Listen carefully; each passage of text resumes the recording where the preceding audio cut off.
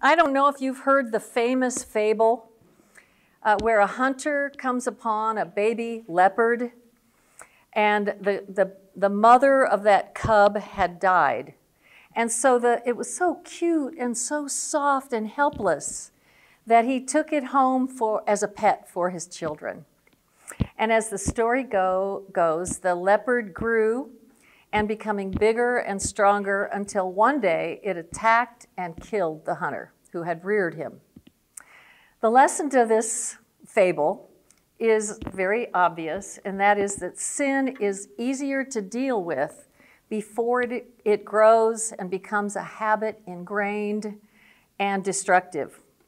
But there is kind of another thought that I want to give you as well, of course, and that is that there really isn't any stage of development at which sin can be said to be harmless, right? Because even small sins are symptoms of the true condition of our heart. And so in this workshop, we're going to consider how to identify and confront the sins that we tolerate, sins that we deem as harmless. And to kind of kick that off, I want to think a little bit about what has happened to the terminology that we use. What has happened to the word sin? In a book that I use in my year-round mentoring group every year, the book is called Respectable Sins, and it's by Jerry Bridges. And I've used some of his book here, but one of the things that he quotes in his book is a quote from Carl Menninger, a famous psychiatrist. And here's the quote. He says this, "The very word sin, which has seemed to be disappearing. It was once a proud word. It was once a strong word, an ominous and serious word. But the word sin went away. It has almost disappeared, the word along with the notion of sin. Why? Doesn't anyone sin anymore? Doesn't anyone believe in sin?" End quote. That's the end of his quote. Well, he's not the only author who has expressed this question. C.S. Lewis has said, the barrier I have met is the total absence from the minds of my audience of any sense of sin. And from our own century, the New Testament scholar D.A. Carson commented that the most frustrating aspect of doing evangelism in universities is the fact that students generally have no idea of sin. And he said, they know how to sin well enough, but they have no idea of what constitutes sin. Well, what about Christians, though? What about our conservative evangelical churches? Do we seem to deflect our own sins of pride or envy or bitterness or even lust while condemning those with such obvious sins as abortion or possibly even homosexuality or murder or the notorious crimes of politicians and high-level corporate executives? We find it easy to forget the lesson from Luke 18:13, where the Pharisee thanked God that he was not like other sinners, but the tax collector prayed, "God, be merciful to me, a sinner."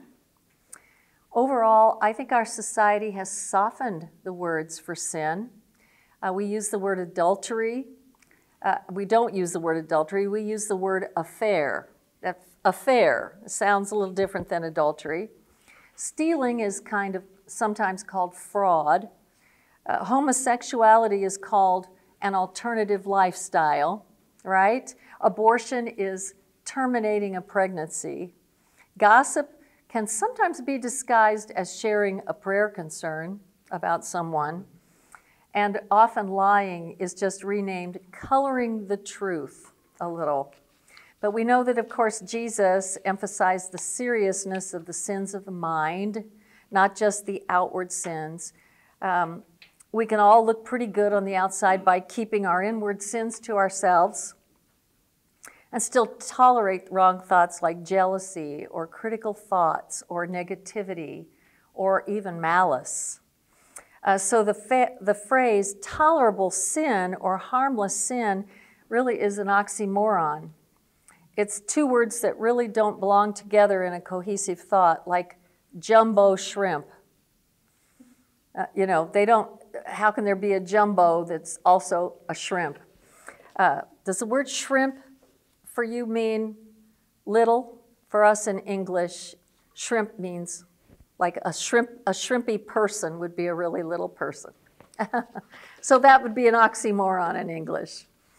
One indicator that our natural thoughts about sin don't fit with Jesus has come in the Sermon on the Mount, right? The Sermon on the Mount, where he would say over and over again, "You have heard it said, but I say to you." And of course, he gives the example about murder versus anger against a brother or sister. He told them if they come to give their gift at the altar, but remembered their difficulty with their brother, to go and be reconciled first. And a second example he gives was adultery versus looking lustfully at a woman. In Jesus' thinking, they were one and the same sin in Matthew 5:27 and 8. Instead, Jesus tells us that we're to be different from the world and have thinking that's different from the world. And again, from the Sermon on the Mount, he says, you are. Well, we are what? What are we? We are the salt of the earth. Salt of the earth that's meant to be purified and be a purifying influence on the world around us. We're the light of the world that is to shine before others so that the world will see our good deeds and glorify God. Happens only as we recognize the sin in our lives and confront it as sin.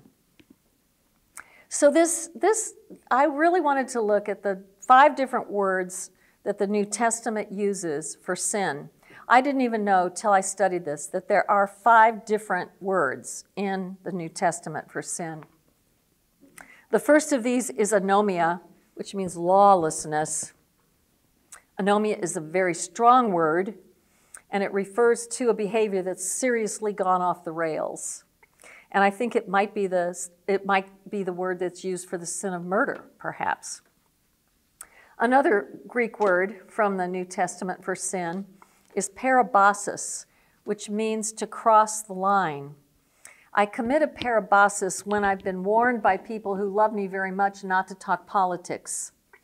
And then I go ahead anyway, and within minutes, people are after each other, in each other's faces.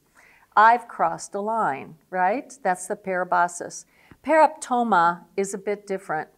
It doesn't mean charging across a clear line, but it means slipping across, essentially fooling myself into thinking that I'm still good. I can fool myself readily that my wrong thoughts of resentment or frustration are my husband's fault and not mine. The fourth word for sin, hamartia, comes from the world of archery, and I think it's the word that we probably use the most often. It means missing the mark. And this is a sin that is not accidental, but it's on purpose. This would be like a student cheating on a math test taken online by using a calculator instead of showing his or her work and doing it properly. This is a word that earlier generations translated as trespass. What is trespassing? Trespass is to walk in a place where I know I've been forbidden to walk. Modern translations render hamartia as sin. And then finally, ophiolema, the word that Jesus uses in Matthew's version of the Lord's Prayer. This is the word where we say, Lord, forgive us our debts as we forget our debtors. Or some translations say, forgive us our trespasses as we forgive those who trespass against us. And some translations even say sin. Forgive us our sin as we forgive those who sin against us.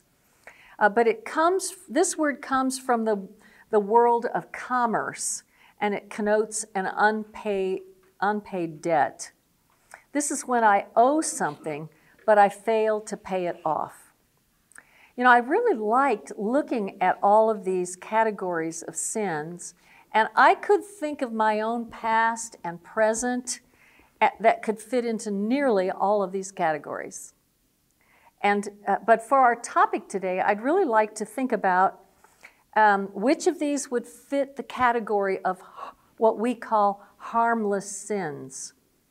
Probably paraptoma, because that's the slipping across the boundary and we aren't really recognizing that sin, our sin as sin.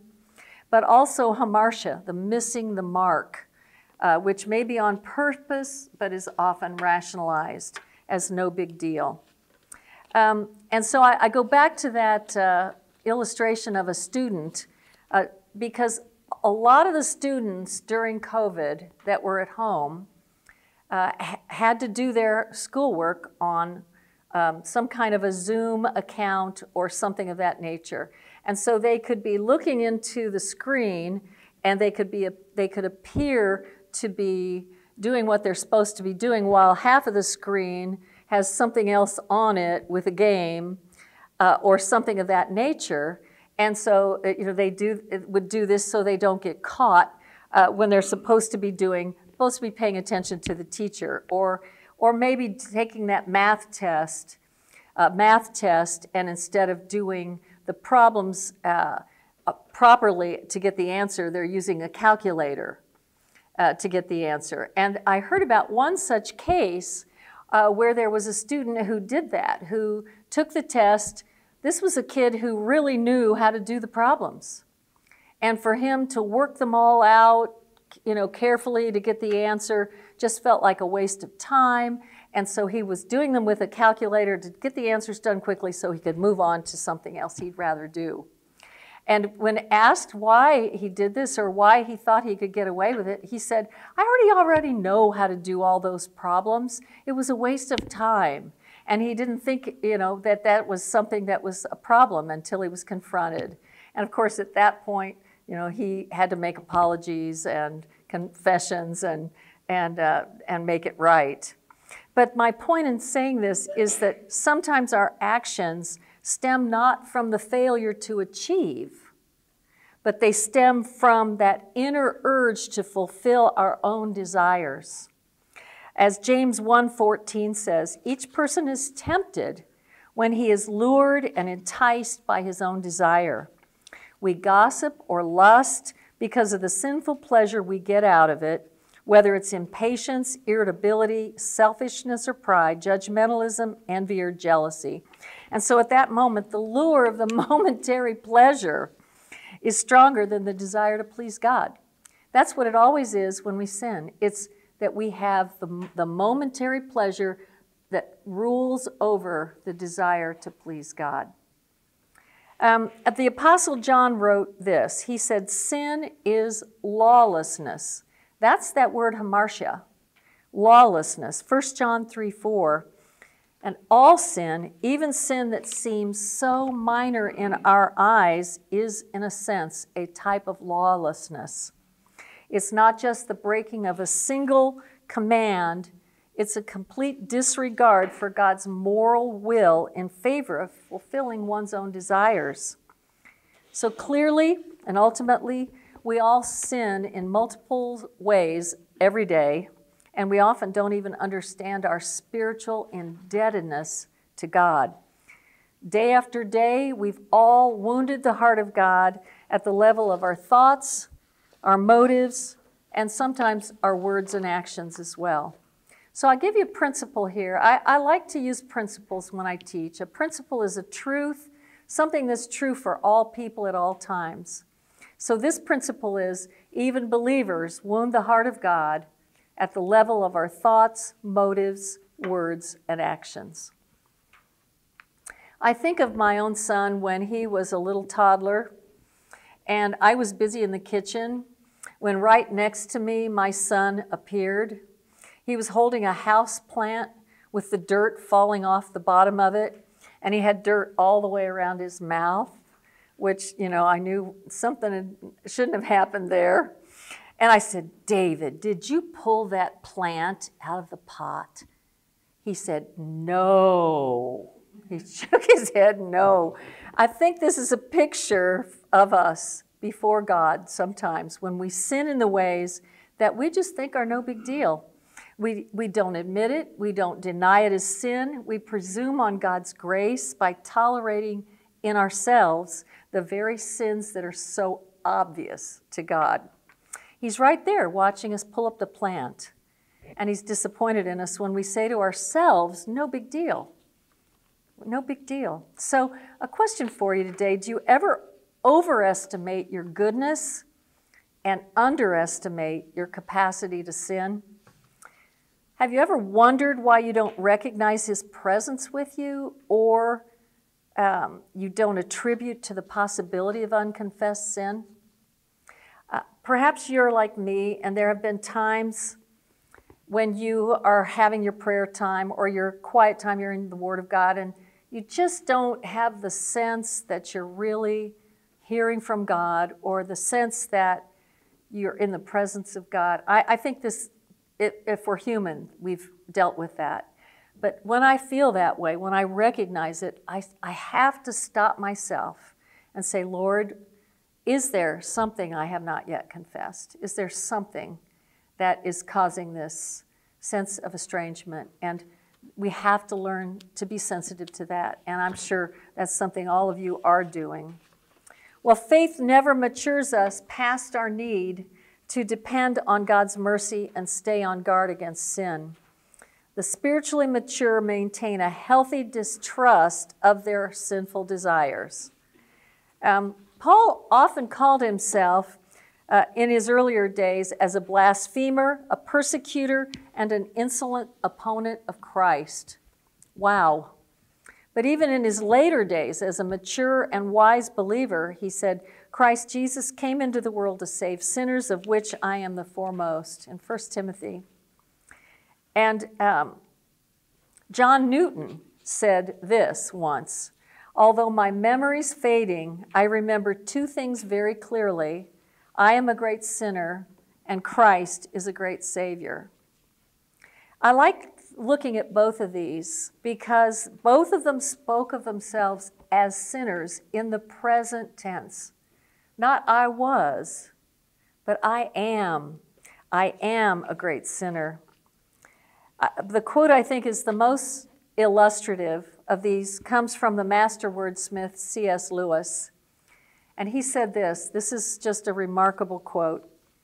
One essential symptom of the regenerate life is a permanent and permanently horrified perception of one's natural and, it seems, unalterable corruption. The true Christian's nostril is to be continually attentive to the inner cesspool. Wow, does that just blow you away, that we're to keep our minds so aware of our sin that our inner nostril is aware of the cesspool that is our sin within us? Isn't that a fascinating quote that he would say that? So as believers, we know that Jesus has already paid for our sins, past, present, and future. So why the emphasis on our attention to our sin? We're not establishing the fact of our relationship with Christ. That's already been settled. Instead, we're repairing and restoring our personal experience of God's gracious presence. When I found my daughter at the age of 3 in our bathroom in the front of the mirror using my makeup, and she had ruined a lipstick by rubbing it all the way around her mouth and all over her cheeks, she thought she looked beautiful until I came in and saw her. And of course I said, "Are you supposed to be fooling around with Mama's makeup?" And she cheekily replied, "Yes." You know, she thought she looked so pretty. As she knew and I knew that it wasn't right for her to have done that. But there was a barrier now between us. And the barrier wasn't crossed by sharing the new information. The barrier was crossed when she gave that humble and tearful admission, "I'm sorry, Mama." And so I want to think a little bit about what it is to have a slow slide into sin, not as that little tiny child, but as the child before God. We as people who have come to Christ, how is it do we slide slowly into sin? How does it happen that the leopard cub, so soft and cute, slowly becomes a dangerous and destructive animal? I'm sure everyone here has read about the world-renowned pastor and speaker and author who died a couple of years ago now. And when I'm not going to name him, but when he died, women began speaking out about the sexual abuse that had taken place during his lifetime. There had been one woman in years previously that had actually brought his sexual abuse to the attention of his board, and they didn't believe her, and she was discredited, and she left the organization. But after his death, there were many other women who spoke out, and to the credit of the organization, they hired an independent company to look into all the allegations, and it was all proved to be true. More and more of the darkness of this man's life came to light, and it has entirely discredited him. His family must have been in complete shock and sorrow, and the organization that carried his name is prayerfully trying to figure out, what do they do now?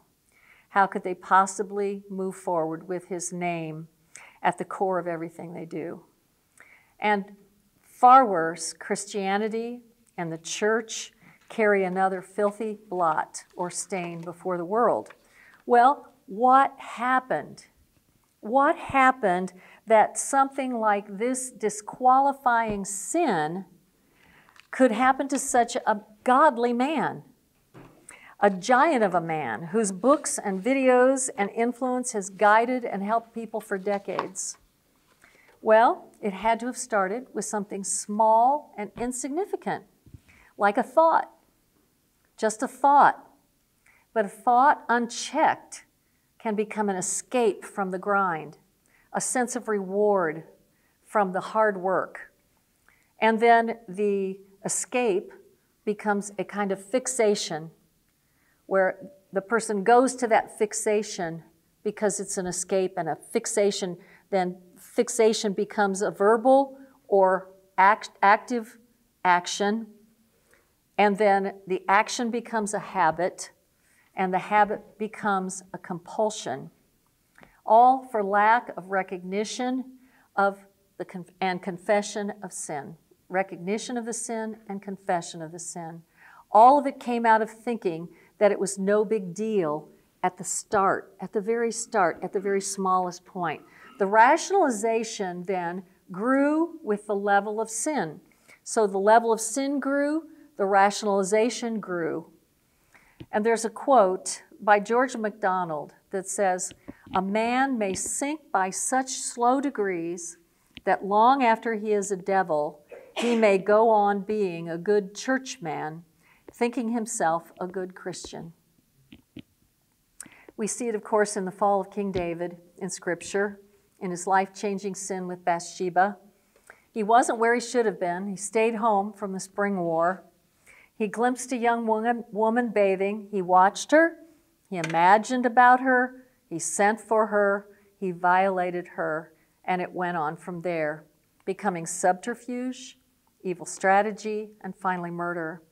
And you know, if at any point David had recognized it as sin and confessed it, if he had stopped himself in the thought and called it what it was, sin, he could have kept from moving through the process, no matter where he stopped himself in the process. And his consequences would have been mitigated, and his family would not have been ruined, and his legacy would be more upright. So I want you to consider, in the workplace, on public transport, in the gym, daily, maybe seeing the same people. It was just a glance, right? It was just a smile. Then it was a word of greeting. Then the thoughts remain on that person, not checked, not stopped. Then it's a conversation, maybe even still thinking it's all still innocent. But then it becomes imagining with no thought of God's perspective, and it goes from there. So another principle I would give you, a great sin starts with a small sin, a sin that seems harmless. And C.S. Lewis has said this, "Indeed, the safest road to hell is the gradual one, the gentle slope, soft underfoot, without sudden turnings, without milestones, without signposts." Disqualifying sin does not occur all at once, out of the blue. It starts with inconsequential steps, indulgences that feel a little bit like rewards or self-indulgence that we have somehow earned. It can be one small wrong step that is allowed unconfessed and unrecognized that leads to another small wrong step and another, and estrangement from God results. And what happens is our hunger for Him and His Word diminishes, and a critical thought feels right, and personal desires gain strength, and all of one's thinking becomes more self-centered and rationalized as okay. And if this thinking continues unchecked, disqualifying sin can be the result. Paul said in 1 Corinthians 9:27, "No, I beat my body and make it my slave, so that after I've preached to others, I myself may not be disqualified for the prize." How vigilant we must be against sin. How intentional we must be to allow God to power us for the battle. It's the only way we can hope to make it out unscathed by clinging to Christ. The decisive path out of this quandary is not just a greater resolve to be obedient to God. Such a response is usually motivated by guilt, and the strength of our effort will be directly proportional to the amount of guilt we feel. We'll be right back where we started when the guilt is no longer as strong. Of course, in Luke 11, Jesus tells the story of a man who was rid of a demon who oppressed him. And it sought rest after it left and came back to the man, finding his house swept clean and put in order, but then it took 7 more spirits more wicked than itself. And they go in and live there. The final condition of that man was worse than it was when he started. As I understand it, that passage speaks of a debilitating sin in that man's life. He was aware of it enough to want to purge it from his life. It could have been out of guilt feelings, and maybe by his strength of will, he was able to stop the behavior or the thought pattern. But he didn't replace the behavior or the thought with anything else. His house was still empty. So there was a place for the sinfulness to return with a vengeance. The appropriate response must begin with a greater appreciation of the holiness of God and a clear vision of life in God, and it's only along the path of sanctification that the true nature of sin is revealed and its appeal blunted. And I think of a really great example. I had forgotten a meeting one day. This was when everything was on Zoom. I had a Zoom meeting one day and another Zoom meeting with some of the same people the next day. So I missed the Zoom meeting entirely. It just was gone. But I made it to the meeting the second day. And when I came into the meeting, one of the fellows that was in the Zoom meeting the day before that I'd missed said, "Oh, so you missed the meeting yesterday, but you managed to get to this one." I mean, he just kind of gave me this smart aleck remark, right? Well, I didn't think anything of it. We laughed and we went on with the meeting. But the next day I get this phone call. I get it from this fella who was calling me, and he said, I just felt terrible after that meeting that I had embarrassed you and slammed you in front of everybody, and I just wanted to call and apologize. I'm so sorry. And I said, "Oh, you did not need to do that. I didn't worry about that at all. I didn't even think twice." And he said, "No, God made me do this. He told me I had to call you and tell you how sorry I am that I did that." And my estimation of that man went up so much. I had such a high estimation of him already. But that just made me think so much even better of who he is, because he did not allow himself to resist the influence of the Holy Spirit, who was trying to purify him from what he recognized he had done wrong. This is what's called keeping short accounts with God. Keeping short accounts. To keep a short account with God is to keep a softened heart and to let conviction do its work in us, because sometimes we're distracted. And when that happens to me, I've come to realize that first I have to really consider what the sin might be in my life. If you think about David and the situation in 2 Samuel with Bathsheba and that sin, and Uriah had been killed in battle. If you are reading along in that book, what you see is that David just went right on with life as if it was absolutely normal. He had to have been still going to the temple. He had to still be worshiping. We're not told how long it was, but we're told finally that Nathan came to him and said, told him about the man with the sheep, and David said, "Oh, that man must die." And Nathan said, "You are the man." Well, that's what it took before David was really confronted with his own sin. It took another person coming to him, because he had allowed that to just slide by as though everything was okay. He was going through his days as normal.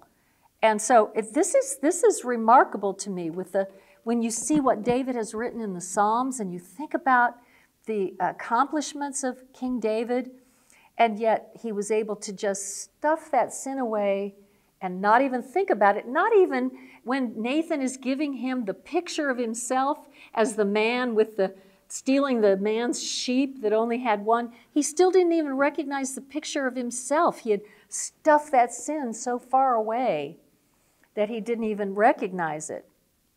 He was going through the motions. He was living his life without conviction and without an active conscience. So God calls us to be on guard, always warning ourselves, because on the other side of his boundaries is danger and destruction and death. I know that sounds terribly serious, and it is, isn't it?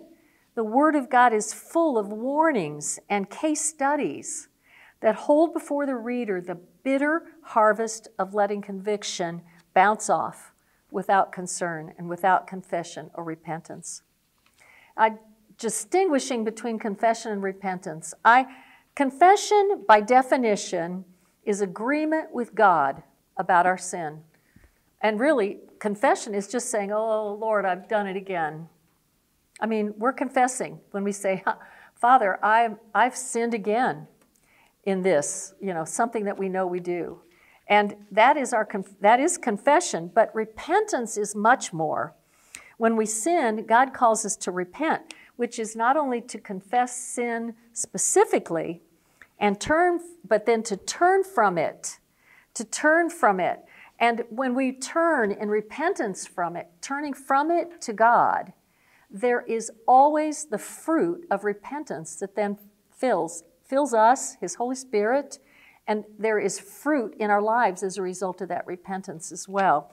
So confession cleans out the house, but leaves it empty. Repentance not only cleans out the house, but fills it with the fruit that comes from repentance. There's the sense of the Holy Spirit who comes in and fills us back up. And there is the sense of the fruit that comes out of the life that is lived a life of repentance. Hope I'm saying that the way I want to say it. It's pleasing to God to see us confess, and it's even better when we've turned from it in total repentance. Well, Bible teachers sometimes teach repentance as having three parts.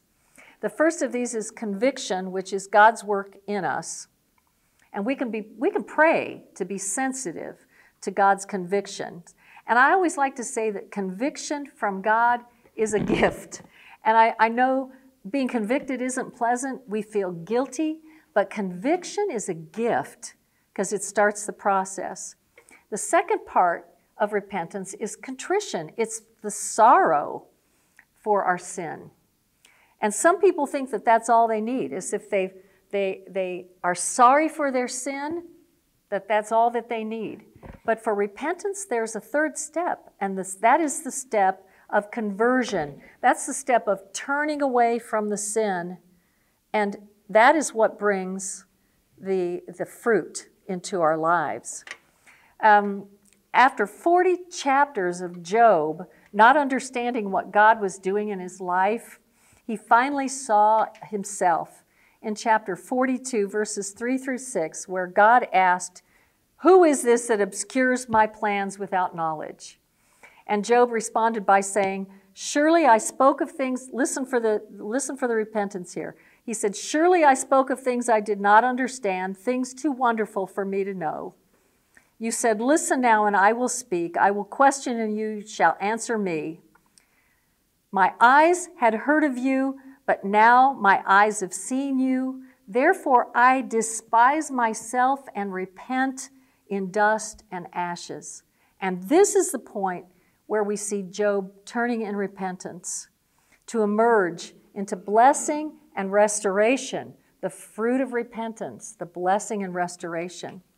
I don't know, but when I've read of this about Job, and I've thought about the revelation that he had, or the little revelation that he had, think about how little more the revelation they had in the days of Job, if scholars are right that he lived at the time of Abraham. But yet he still had such a grasp of who God was and was given such special revelation from God to boot. I mean, extra. To me, I am amazed at that, and it makes me think that I want to have that kind of revelation. I want to know so much more about God that helps me to say, along with Job, "My ears have heard of you, but now my eyes have seen you. Therefore I despise myself and repent in dust and ashes." And so I give you a principle here as well. Only by clinging to Christ may the believer live a life of cleansing and fruitfulness. Now, I want to use myself as an example here, and I will admit to you, sin doesn't always appear sinful to me right away. My sin I'm talking about. Sometimes I'm pretty skilled at refusing the conviction. When I was a teaching leader for Bible Study Fellowship, I was in a position where I did a leaders meeting for a group of about 70 women every Monday, and then on Tuesday the large group of women would come, which was well into the hundreds, and then I would give a lecture at the end of the morning of discussion of the lesson. So I was preparing a 40-minute lecture every week, as well as preparing the leaders meeting. Well, you can imagine. The only reason I'm telling you about this is because I was immersed in the Word of God. Every day I was immersed in the Word of God. I had to be to be able to do it. I was really learning. I didn't go to seminary. I was trained by the organization in some measure, but a lot of what I was doing was just reading commentaries and really studying and going, using all the chain references and reading everything I could find so that I could prepare a really good lecture. And not only was I doing that, but when you're doing something like that and you fail a couple of times and you realize that you've done it in your own power, or that you've gone into it with a sinful attitude or a resentment, I began to learn to really keep short accounts with God, because I couldn't go do that work if I wasn't getting a clear message from Him, and if I wasn't recognizing that He was filling me with His Spirit. So during those 22 years where I did that work, I found myself really just dwelling with Him, really. And so then I was kicked upstairs to the next position, a little higher. I became an area advisor. And after 22 years, it was hard not to be the one doing the teaching, but now I was visiting other people's classes, and I was helping those teaching leaders be better at training leaders and at giving lectures. And my role had completely changed. Well, I was still doing my Bible study. I was still praying. I still recognized the need to confess sin. But I didn't have the same intensity of time with my Lord. that I had had before. I was not as immersed in Scripture. I was not as closely yoked with my Savior, and probably not as sensitive to His Spirit. I know I wasn't as dependent on Him and not as prayerful. So I could do the work I was doing as an advisor without really so much of His leading, His clear leading. And so here's what happened. I found myself getting kind of negative toward my church and the services there. I felt that I needed to be recognized for my input, and that there was a real sense of pride there. I felt that my ideas should be listened to. And I began to wonder why I was not as content and not as peace-filled. But it was over several months as I began this new job, and my attitudes and my thoughts only got worse. So I'm really grateful that God made my wrong thinking and wrong attitudes finally. I finally understood what He was saying to me, and it was clear. And as I said earlier, conviction from God is a gift.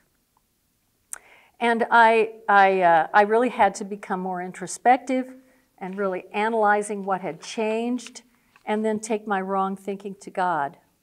So I want to give an application here. When have you recognized sin in your life that did not feel like sin at first? One of the devil's tricks is to present sin as significantly more harmless than it is. In Genesis, you remember when Hagar knew she was pregnant, she began to despise her mistress, Sarah. And so Sarai mistreated Hagar, and she fled into the desert and finally began to realize the hopelessness of her situation there. And the Lord spoke to her and told her to go back to her mistress. He promised her blessings concerning the child that was to be born, and He said, "For the Lord has heard of your misery." And so wonderingly, she gave this name to the Lord: "You are the God who sees me." And her exclamation really captures one of the deepest longings of the human heart. We long to be known. We desire to be seen and understood. But strangely, we fear to be known. And the fact that God sees me is equally comforting and alarming. There are things about us that we prefer to hide. But true delight comes when we grasp that the God who sees it all loves us perfectly. Nothing that He knows about you or me causes Him to love us any less. So we have a God who sees and hears us. He's concerned for us and for our lives, especially when we're in misery that we've made for ourselves because of our sin. And He calls us to go back into our circumstances and submit, doesn't He? And to thirst for Him anew until we can say with the psalmist, "As a deer longs for the flowing streams, so my soul longs for you, O God. My soul thirsts for God, for the living God. When shall I come and behold the face of God?"